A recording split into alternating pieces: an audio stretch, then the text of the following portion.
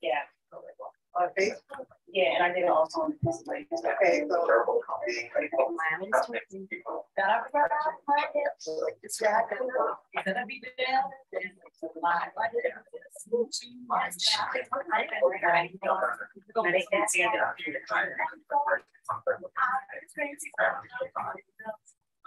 smiling, so things that I've been treating here. And I want the life that posted when I was excited there. Start in about 2 minutes.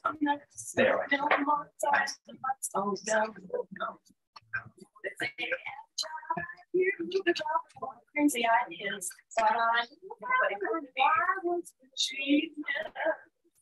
What's so strange when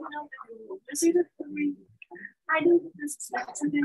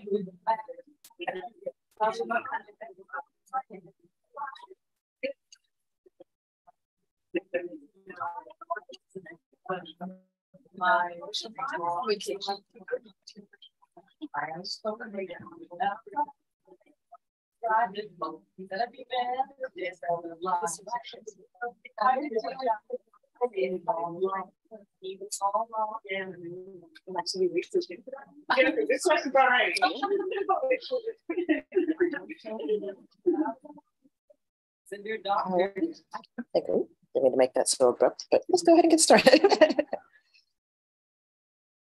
Greetings, everyone, and thank you for joining us today. My name is Shady Rose. I'm the events manager here at Lost City Books. I will detangle myself presently. That's better. A few things before we get started. Please go ahead and silence your cell phone out of respect for our speakers today.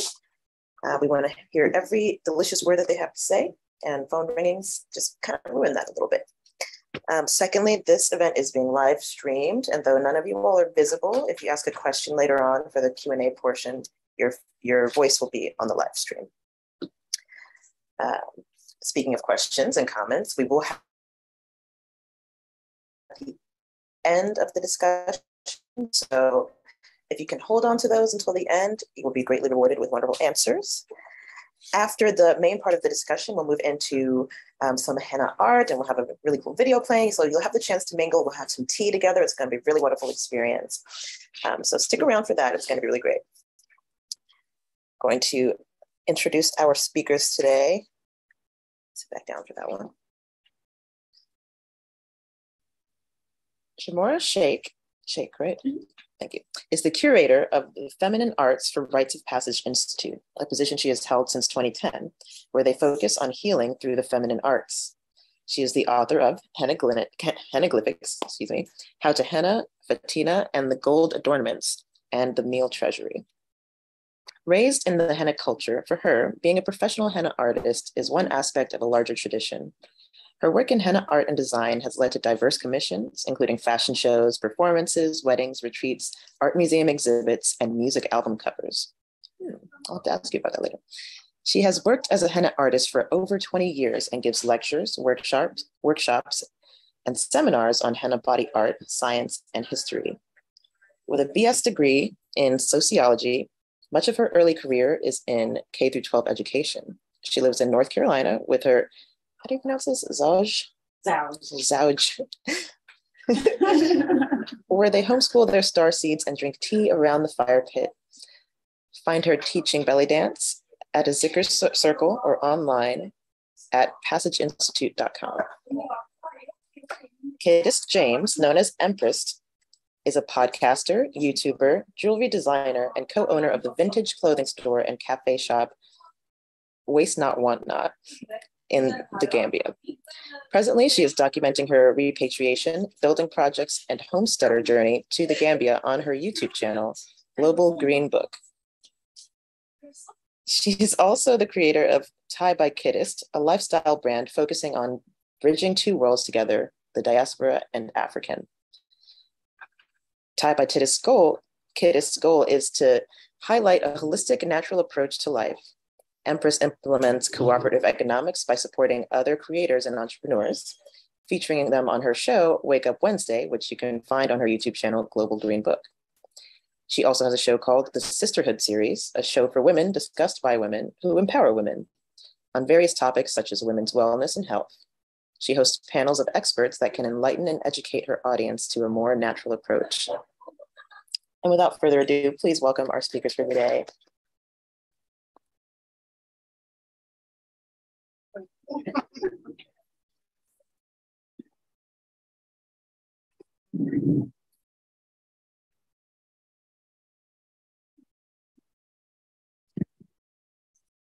I guess we'll start with introducing ourselves as well, and like how our first experience with henna and how we got into henna and how we got into doing being connected with henna.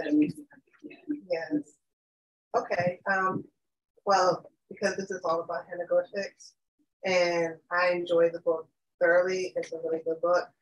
Let me just share my experience with henna through Shamor and my previous experience with henna prior. My first encounter in henna was in my early 20s, and it was more of, I thought it was cute, sexy, I was more of a hippie type of girl. And so I didn't really think much about henna. And then I got into when I realized that I was never one for like dyes and things like that. So I learned to henna your hair. So it was more of aesthetics things for me. It was nothing really I was connected to, but the more you're introduced to certain cultures and lifestyle, you become more enlightened. And so through my journey through it, you meet people from different cultures. And that was my introduction. I was introduced first through the Indo-Pak community before I even was introduced through the African community. During my time as a Muslim was when I then started experiencing the African side of henna. And I was wild because it didn't dawn on me. henna was originally, originated in Africa. So as I started interacting with women and I saw just the culture and how it was just a full range of just sitting and sharing and talking and, you're having the art and you're learning about their experience. And it was a multicultural thing in Islam because now it was Indo-Pak. Is that the correct terminology? I'm not sure. The Indian community, the African community, the Black American. So now I'm seeing the full spectrum. It was the Middle Eastern women. So it was like all of us are sharing this one common denominator of henna. And it became more of a spiritual experience. And I was looking forward to henna, not so much for the aesthetics of how it made me look, but for the sisterhood and just being able to have another woman caress me in a non-sexual way, but in a loving, caring way, because, it's just like they're caring about how you look and how you feel. So for me, it became a more of a beautiful sisterhood experience. And then when I met my sister Shamora, it went to the next level because my sister, she deals with the more holistic, natural approach to henna. And I did not realize how therapeutic and healing it could be as well when you're doing the whole, she gives you an experience of a lifetime, like none I've ever experienced. And it's just a connection that I feel that every woman should experience and that we miss out here on the West because of the culture that is not geared towards more of, I guess, the Middle Eastern African way of lifestyle. People were very different. And we're missing out on that piece of the sisterhood connection, the loving, the touching, the nurturing, the caring, the adornment, which I appreciate and that I got to bring my girls up in.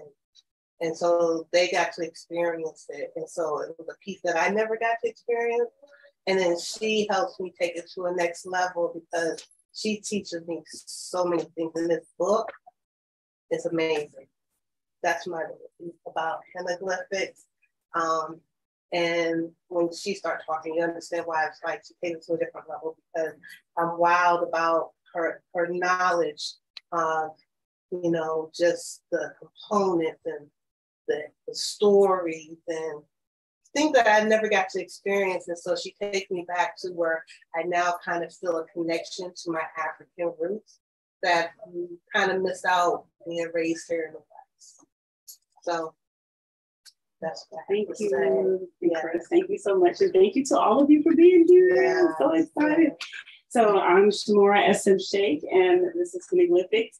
I guess my earliest experiences with henna, I was just a little girl.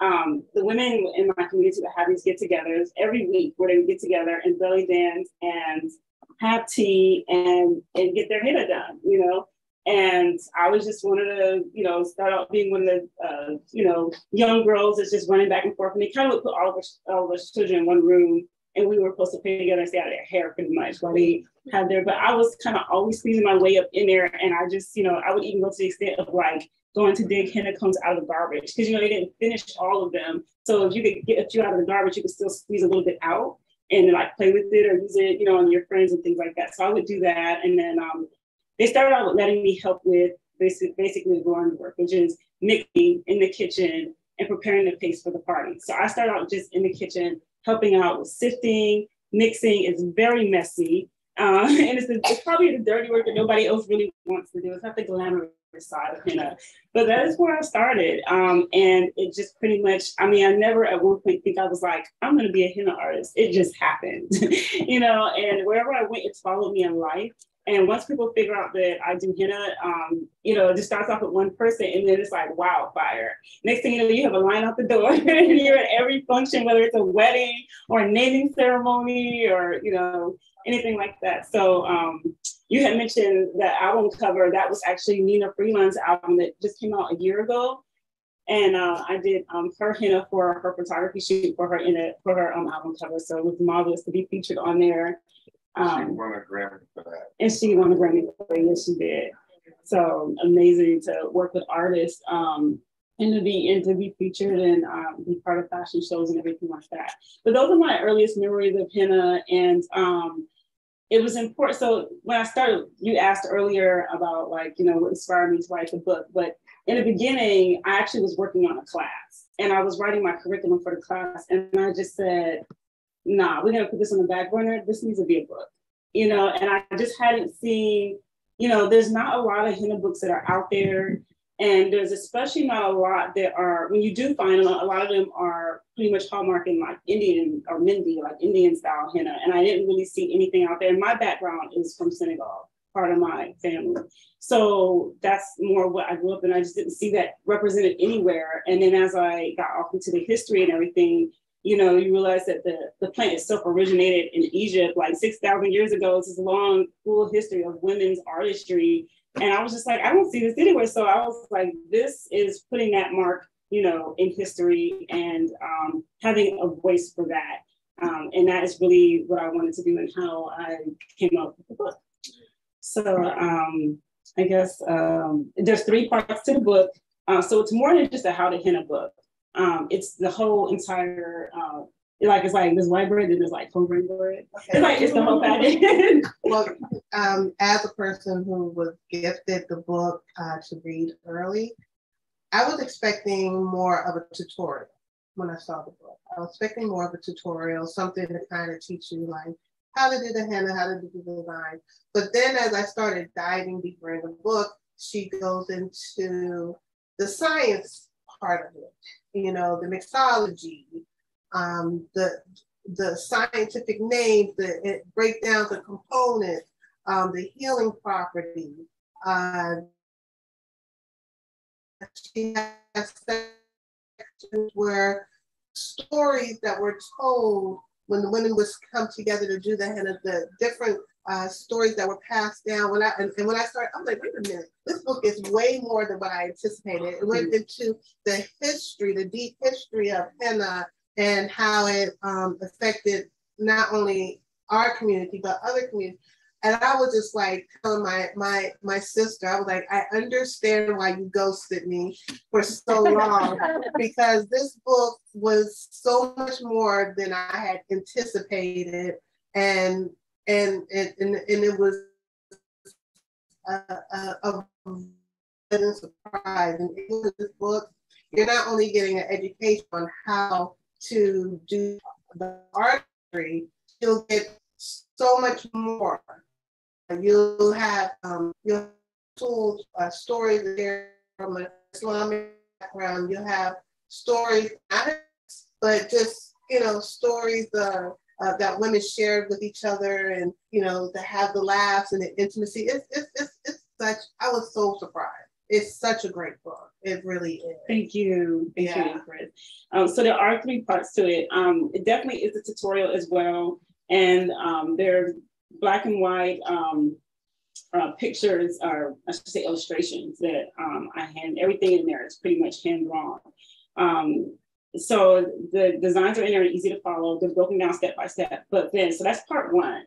So part 1 is a tutorial. And in that, it also breaks down the symbolism that is used and also which tribes it originates from and what they mean.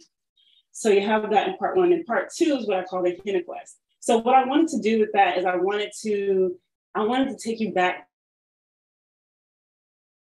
when this was like popping off and like what it would have been like in its own context and to experience that. So what the story does, it takes you on that trip with these 3 women, you know, who are basically in a race to save this baby from being buried alive.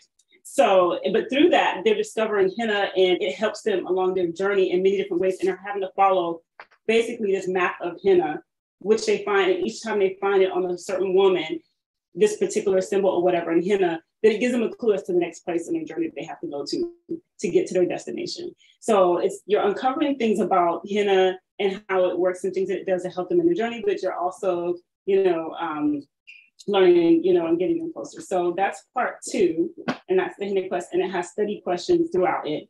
And then part 3 is when basically is I would say the handbook. So that part is more so your recipes. And it's everything from specific henna recipes, whether it's for a wedding, because what you mix for a bride is different than what you would mix for a naming ceremony. So it has like the different types of henna you do for different ceremonies, but then it also has like the hammam recipes, which is like your bathhouse recipes, like for your hair, for your mask, for your facials, things like that. So all those are in there, and then it goes, like she said, through the science, what each ingredient, the role that it plays in the paste, why put that in there, what is it doing for you, and how can you make it even better, so that you get the best fresh paste you can get to get the best thing that you can get. And I think that pretty much covers, and it also goes through ceremonies. There's about probably 7 different ceremonies, because it's pretty much infinite numbers of different henna ceremonies. But this goes through about I believe 7 of them. And in each of them, it highlights a story, a prayer, a song, the tea that's served at that ceremony, the type of henna designs that are used for that ceremony. And you get all that for each one. Because like I said, I want to give it a very holistic experience as far as henna. I didn't want to just be like, okay, here's a recipe, this is how you do it, here's some pictures of some pretty henna, boom. I wanted to give the whole meal and the whole experience, and so that's what it is. It's a whole henna experience.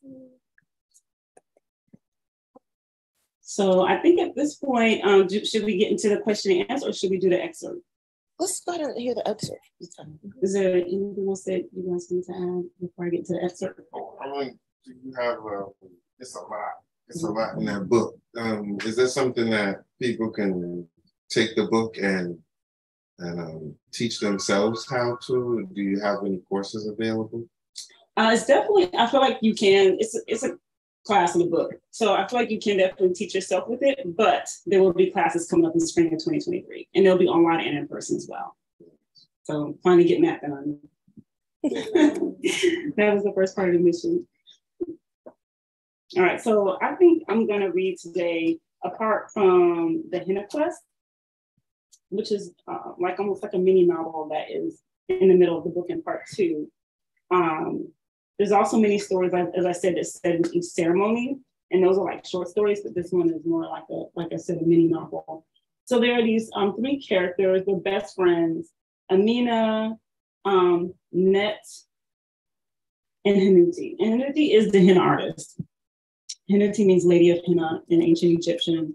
And this story, at the beginning of the story, there's a map of ancient Egypt, or Kemet, as we would say, with all the ancient Egyptian names.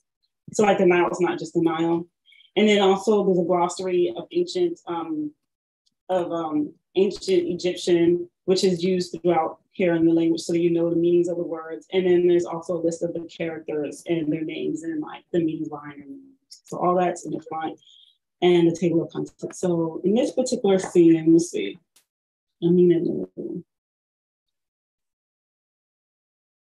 This is at the beginning. This is only chapter 2, so it's not very far into the story itself. So it's kind of like introducing the characters a little bit. So here we go. And at the beginning of each chapter, there is an illustration. So I wanted the illustration to be pictures of like what you would use in henna art, in henna body art, when you're designing it, but also to be meaningful to the chapter as well. So this one is opening with the hand of Fatima, or the Hamsa, as some would say, which translates in Arabic as 5, just like you have 5 fingers. And it has such a deeper meaning than just that, but that's what this opens with, and it becomes important to the chapter itself later on. All right. Amina knew when Net said something needed to be done to do it. No questions asked. They stood up and Amina followed her. Although they didn't know Hennaglyphics' whereabouts, she knew that Net could figure it out with her other sense. She followed. Amina at 5'8" towered over Net, who was a slim 5 feet. The tattered ends of Net's black sari trailed behind her, dragging on the marble floor. Amina felt at any moment she might step on it, trip over Net, and crashed to the ground, crushing her mousy friend with a loud crescendo. Amina focused as if she was tracking a sharp antelope. They wove their way through the maze of women in the main hall. They could feel the drumming in their chest, the ebb and flow of the call and response songs reverberated through the air, accented by waves of laughter. Candlelight and lanterns lit the dim room, tables laden with trays of food and tea. Ribbons of jewel-toned fabric draped the ceiling. Curtains covered the stucco walls. Groups of women beautifully dressed with henna, makeup, and jewelry danced and sat clustered on cushions conversing. In some corners, a hookah was passed around. In others, a heated game of sonnet. Children ran around in packs playing hide and seek in the large hallway or outside. It was a festive midsummer night's atmosphere. Amina, being tall, a socialite and one of the top merchants of sonnet, turned heads as she trailed behind Net. Along the way, ladies hugged her, gave greetings, and nodded. A few attempted to pull her to the side for conversation, no doubt something their husbands had put them up to asking, but she quickly cut them off, letting them know she would return. Despite her limp, Net was moving full steam ahead, and she didn't want to lose her tiny friend in the crowd. Net walked into a room that led to a shut door. She turned the knob, but it seemed to be jammed. She stepped back, and Amina pushed it in with her shoulder. They caught their balance as they stumbled into the room. Hanuti and an older woman, her body as heavily laden with golden jewelry as her eyes were with coal, were so engrossed in arguing that they didn't notice the two women had entered the room. There's nothing I can do, noble lady. I can do her henna first thing tomorrow. How does it look if a bride does not get henna tonight? There is too much to do tomorrow. She can't get married without henna. It wouldn't be proper. Great noble lady, she will have henna. I will do it early tomorrow, I can assure you. Just do your job, shrieked the noble lady, her pale skin flushed. I can't do it with her like that. She will mess it up. She will look like she has leprosy, not henna, explained Hanuti near tears. She kept pushing her wild afro curls down and back against her neck with her fist as she paced. Her mahogany afro complemented her reddish-brown skin. Her heavily beaded pink caftan swished about her curvy body. As the noble lady moved to smack Hanuti, Net walked up to the noble lady and put her hand on her shoulder and looked at her directly in the eyes. The noble lady's face relaxed and Net locked eyes with her. Nabet Hanuti, we will see you as soon as the sun rises, the noble lady softly agreed. Net lightly smiled and the noble lady mirrored her smile. Amina snickered at how Net had the noble lady with the title of highest respect in Native Egyptian language. The nobles did not speak Native Egyptian, and they certainly did not address royal tenants with reverence. She loved it when Net pushed people. Great noble lady, she will need to drink lots of clean water with rosemary and lemon, no fermented drinks, advised Hanuti, relieved to see Net and Amina. It seemed as if they were always rescuing her.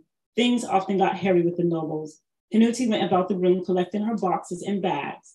Hanuti, who always had herbs, and on hand pulled some sprigs of rosemary from her bag and warmly placed it into the noble lady's hand. The noble lady gratefully received the green herb, lifting it to her nose for a whiff. Hanuti had not been trained at the House of Life because there were not any doctors in her family. Her family farmed. However, her self-taught knowledge of herbs was as good as any Sinu. Between her skills as a henna artist and herbalist, she had been saved from the backbreaking life of a farmer. She started out doing henna on Amina's mother. Amina's mother used her ample resources as wife of chief military steward to support her craft. Not only did she procure Hanuti's artistry, she provided all of her materials and showered her with gifts.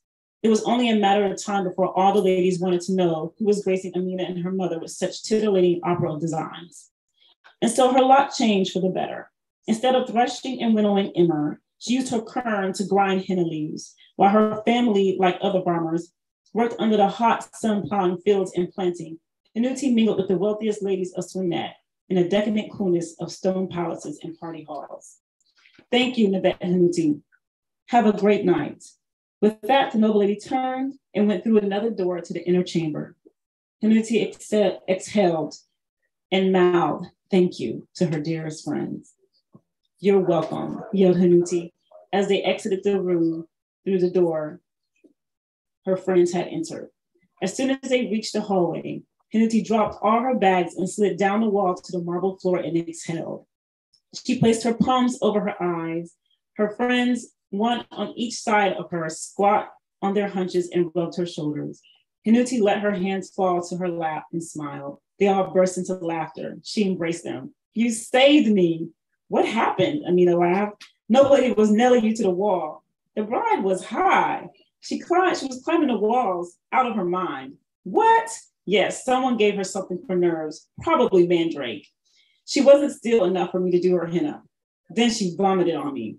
So no henna tonight, but I can decorate my friends. Come on." They each grabbed some of her bags and hauled off to the section of the main room Amina had reserved. They all took a deep, relaxing breath when they reached their oasis. Chilled glass bottles of tamarind juice and water awaited them along with a platter of berries, melons, and prickly pears. As soon as they collapsed on the cushions, a girl appeared and poured them each a cup of marissa. After consulting with Amina, she disappeared and returned with a tray of kebabs, cabbage rolls, and stuffed dates. Net, who was always fasting, didn't eat anything, but she did drink some water. Henna and Amina, on the other hand, dug in as Henna filled them in on the evening's adventures with the bridal party. Henna swiftly opened the latch of a box and pulled out a bowl of henna paste and a long pointed wooden stick. She set to work on Amina's hands, dipping the stick in the paste and painting it onto her skin. The vines and the leaves seemed to pour out of the stick effortlessly. As much talking and gesturing as Henna did, she barely looked down to check her work, but it was an intricate balance, as if she'd given it all the attention in the world. The conversation suddenly switched to Amina.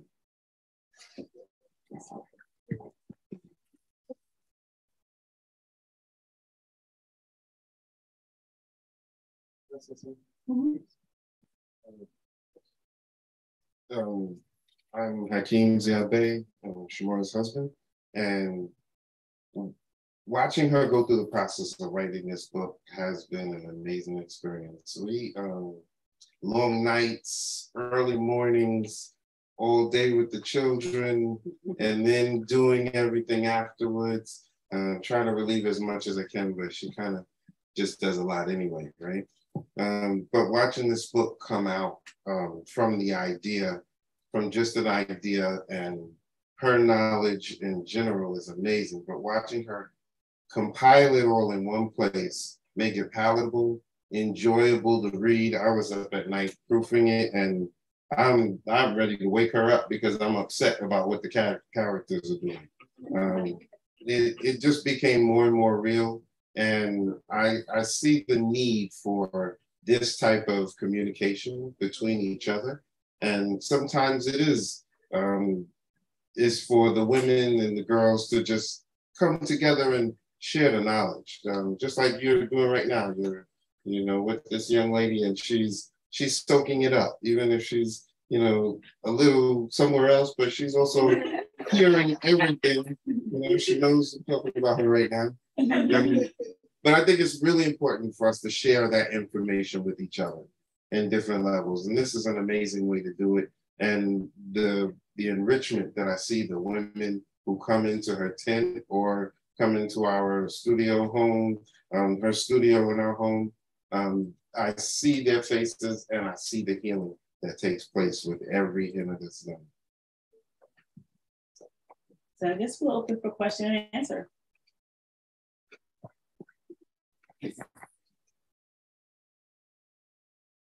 So one of the biggest questions I have is, for someone who may not know much about henna, and it's just kind of learning, what is one of the most important things that you would say is like something that you should know or will stick with you and you should carry as you go on your journey to learning about henna? Well, that's a good question. So I'm assuming that you're saying someone who wants to do henna professionally, or someone who's just kind of exploring and getting into the art of. Explore. Okay. All right. I would say it's important when you're doing henna to definitely know the designs, like the symbols that you're using, to definitely know like the meanings of them and to use them with purpose, and to give credit to like where they come from as far as like, you know, this comes from this region of the world or this tribe or this, you know, people or whichever.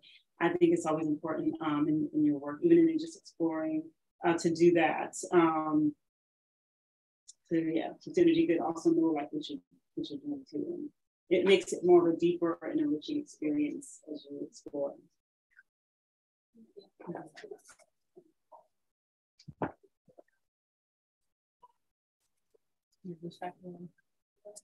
Hi, I'm a good friend of Jamora. So, I'm so proud of her. But my question is, what inspired you? If you didn't already answer this, what inspired you to write such a wonderful book? Oh, thank you so much for that question. Somebody did ask me that earlier. So I was just saying how I started out with it as a class, and then basically the class became a book. And how I just really wanted to put a book about henna out there that was from the African tradition of henna. Thank you. Yes. What was your research process like? I'm sure like a lot of the stuff was harder to find. So like finding those, I don't know, hidden, because as you said, like a lot of literature surrounding henna right now is like very focused on South Asia and like the traditions there. So how did you, what was your research process like? I would say I pulled from a lot of the stories and everything are what I actually witnessed and heard growing up. So it actually was quite a process of pulling from my memory, and I actually would call my aunts and be like, I don't remember how that story went. Can you repeat that? Like, or do you remember how that went? So it was a lot of calling friends and family. And also, I mean, I used information from like my travels. So when I've like lived in Senegal, and then like connections that I have throughout Mauritania, Senegal, and Morocco, you know, so exchanging information with them, and also just remembering from my trips, like, you know, when they did my henna or when I was just part of different ceremonies there, just being really attentive and asking questions, because they have different processes. Like I remember when I went, I was in Dakar, and they did my henna and they put like ashes on my hands. And then they did this thing where they like, you know, burned the clothes. And I was just kind of like, oh, you know, I've been to plenty of like henna parties and everything, but we had never did that. But I noticed it made it really darker. It made it like black when they did it. So a lot of it was like pulling from my own travels and memory and from my childhood. And it took years. This wasn't something, I mean, it took me, I would say, a good 5 years to write this book. There isn't, even when you talk about, like you said, Indian henna or Southeast, you know, the beautiful henna they have, even that is like limited as to what you can pull like from a library or anything like that. So also a lot of books that you find just about women in those regions, you will find something come up about henna a lot of times, just from other peripheral books that have, you know, that have been written generally. Every now and then there'll be an excerpt there, and I would just hang on to that and like, you know. So it was, you know, definitely like looking through a haystack, I feel like, for a lot of information. I hope that answers some of your questions. You're welcome. I'm the events guy. You go first. Thank you. See how to phrase this question. Well, you mentioned like the sisterhood and bringing people together, women coming to your tent, your studio, or all the ritual involved. How your role in community as a culture bearer, and what was it like for you to step into that role, and how do you prepare yourself to take that on? Just what are the dimensions to that? And even if you can speak historically, how it sounds like in the novel portion it's alluded to, but how have henna artists been viewed in community? Is it a role of stature, or has it been hard to fight for that respect? Or just what, I'm sure it's absolutely complex. So henna historically was done by women who were poor, and even when you travel to at least my experience in traveling like through West Africa, and I've also traveled through Pakistan and Kuwait. It is the poor, it's usually young girls who are begging. Actually now though, you are starting to see men who are doing henna now. But what you usually see is it is poor people, and there isn't a lot of respect. It's not really seen as art at all. People don't expect to pay anything. If they do, they pay very little. And so the attitudes coming over into the States is that, and so it's interesting because it's richer people who wear it, and traditionally it was the royals and, regal families, the women that were regal families. And, it was rich people who wore it, but it was poor people who did the art. So, and because it's a women's art, and on top of that, it's a melanated women's art or an African women's art, it's not a lot of respect, and it's not seen as art, and it's not something that that is well paid for. I feel like that's changing, and I think that's definitely changing with women like myself and a lot of artists who are coming into it now, where people still want it for their weddings and their naming ceremonies and their birth. Be like this appreciation, but that's been a long time coming. So my role, obviously, as you alluded to a little bit, is like culture keeper, and as she said, I'm curator of the feminine arts. So it's basically our model is healing women through the feminine arts, or healing people through the feminine arts. And so that is my role, is basically this as a outlet and as a way to for women to connect and bonds and to heal, and that is what I facilitate. I do first moon parties. I do rites of passages for girls. Women pretty much, when it's that time, they just come to me and they're like, I'm thinking of doing this for my daughter, or my daughter's having a baby. So sometimes it's the belly henna, other than it's for a photography shoot. And I feel like right now women are having, I feel like it's a women's renaissance. It's like a sisterhood renaissance happening, where we are like reconnecting with those roots, and we are taking that time out for ourselves and caring. And we're in a place now in society where we can do that, where that might be different for our mothers or our grandmothers, who, at least in my experience, are very hardworking women and had come from a long line of hardworking women that didn't have time to pamper themselves, and so now being in a place where, I can do that, and a lot of women in my generation that can do that, it's revolutionary. And that's where I see my role.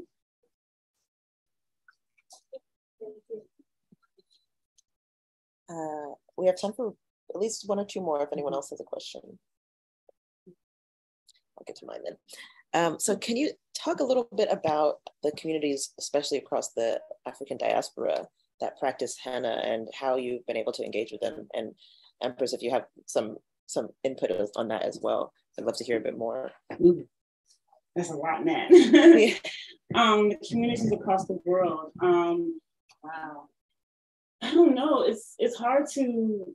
I don't think that henna artists are necessarily even consider themselves artists at this point. A lot of them are just either they're trying to survive, or they are like they do it for tourists, or they're just a young girl in the family who just does it kind of like as a elective, or like it's like her hobby. I think it's just now kind of coming into the world as like, this is art, and I am, even to say like I'm a henna artist, it's kind of like the only way they were really used before was in ceremony. And that wasn't necessarily something that you like got paid for, you know what I mean? So like, we're not really like an organized community at this point. So the communities, like when I do travel and I do, like in my own family, and there's other, girls who are, doing henna art and stuff, there are starting to be events now. Like I saw like there are like henna competitions now, and you'll see like that there was like a henna con or henna conference that was going on, and there'll be like workshops here and there. So we're starting to build up now. And I think it's so important because I feel like it's so elusive because henna is not something that like, it's different when you paint a picture and you put it in a frame and you can make prints of it and, you know, it can go up on the wall. Henna is something that once you do the design, it fades off the skin and it's done. I can tell you, I've probably done thousands that I never even recorded that I created off the top of my head from freestyling, and it's just gone.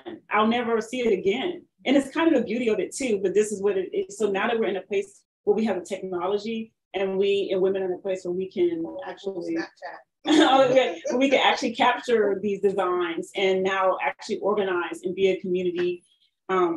You know, most of my experiences as far as like working with, you know, other henna artists, and now I have, because we do events together and things like that.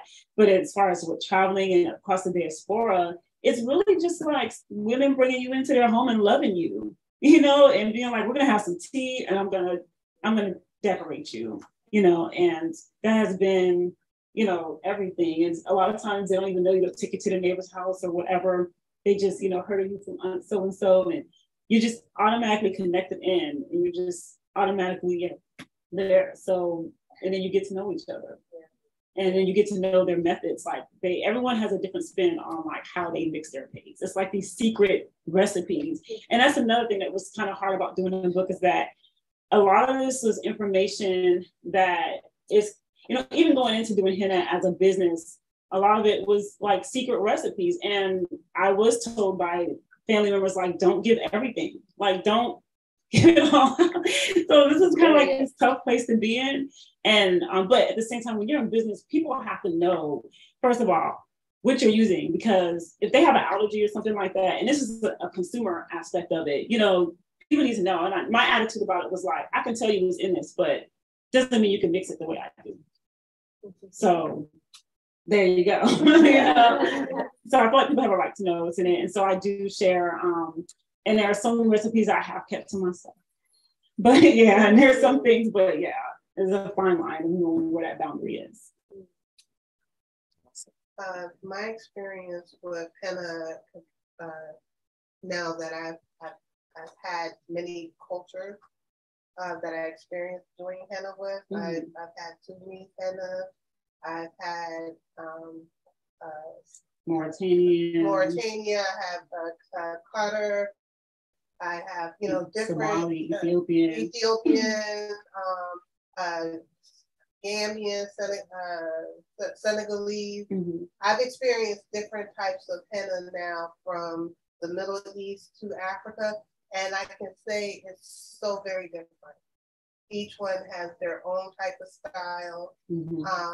They have even their own traditions in regards to doing it. And I know one of the things that I've experienced with a lot of women in the African community, when you're a group of you all was sitting, it's like, you know, yeah, they don't ask for you to pay them. That's one of the things why a lot of henna artists sometimes don't get paid what I feel that they should get paid, because they grew up with the mindset like, no, don't worry about it. I'm just doing this for you. And I'm like, no, right? I don't want to do this. And then they're like, well, I'm doing her henna, so I'm going to do your henna. So it's a lot of giving and love in it, which it feels good to be around people like that sometimes we miss out here in the West, because we're so me-oriented and self-oriented that when you're around someone that's so willing to give up your time, you know, it makes you realize it's more than just the henna. You're seeing that person's soul, what they're offering to you, and the love that they're putting into you, because that's actually time where you're sitting there and it's energy work. And it's the energy, and they're focusing in the intricacy, and they make it so beautiful. And it's just like it's like a love letter that no one's going to see a few days and that's later. I love the way you put that, a love letter. It is absolutely like a love letter. And one of the things that, like with Shamora, where she changed my attitude towards henna artists to respect their time, is the personal love that she gave to me in the whole process, and how she just kind of took it to the next level as a friend. because you expect hospitality from strangers sometimes when you're going, Tina, but this was the kind of like, she just was like taking care of me from the inside out. And so experiencing that, I was like, I see the importance of us really keeping this art alive as far as women are concerned, because we are so hardworking and we give so much of ourselves.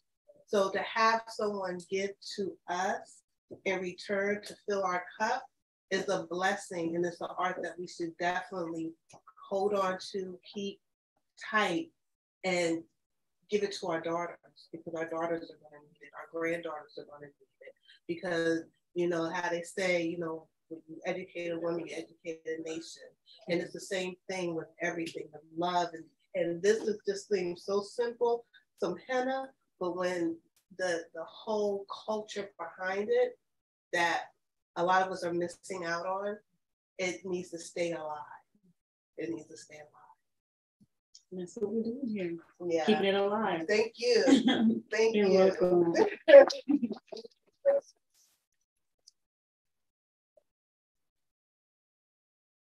Wonderful. Thank you both so much. We're going to take a second to transition into the next portion here. Feel free to stick around and mingle. We're going to have some peppermint tea, watch a beautiful, some videos, and set up the table for you all over here. Some henna. Yeah.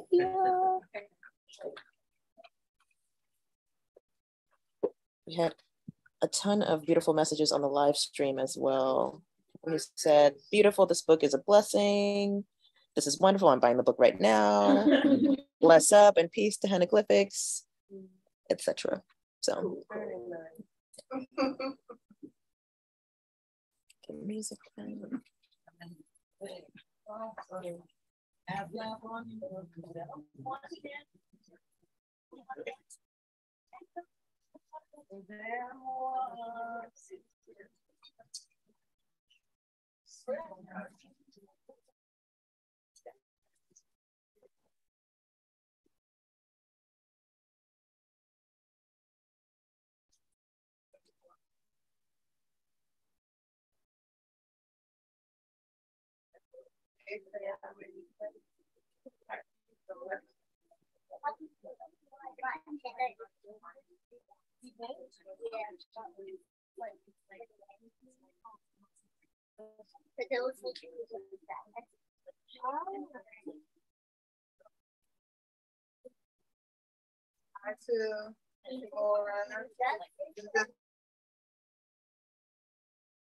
So watching, make sure you check out our book. How can we take back your book? Awesome.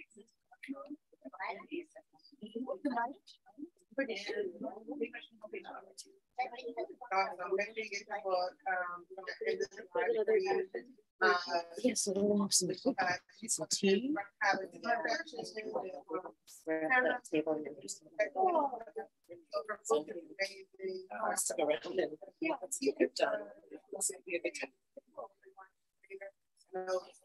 your boots. I'm actually really comfortable too. Amazing. It's funny how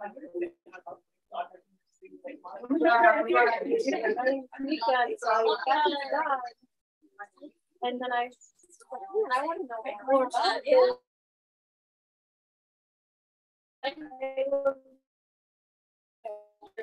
I'm so excited. Yeah. The bride wasn't official. I think it was really good. Yeah. I don't want to appropriate it, I'm not sure. So then, but then I was like, oh, actually. I knew I had seen this before because I'm from Eritrea and I know there's often side. Right. So just to think about the Africans. Yeah. Absolutely. I mean, I'm South Asian. I didn't know that all of it. So like it's just really good to know because and it's like I mean it's just like like every once in a while like me and my cousin and everything get together and just like do henna.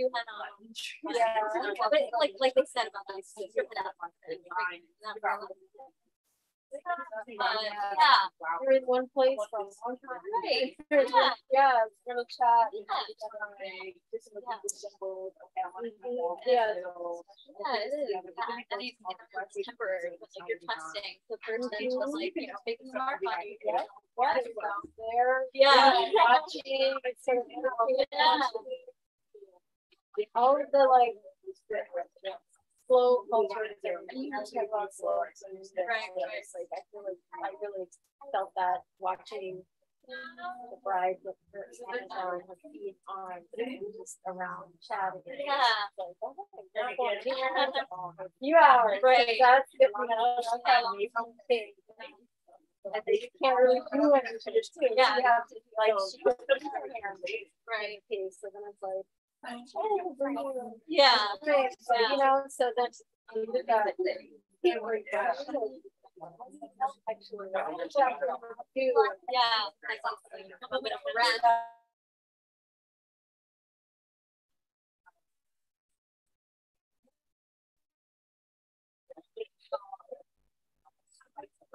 They had us, an artist next day.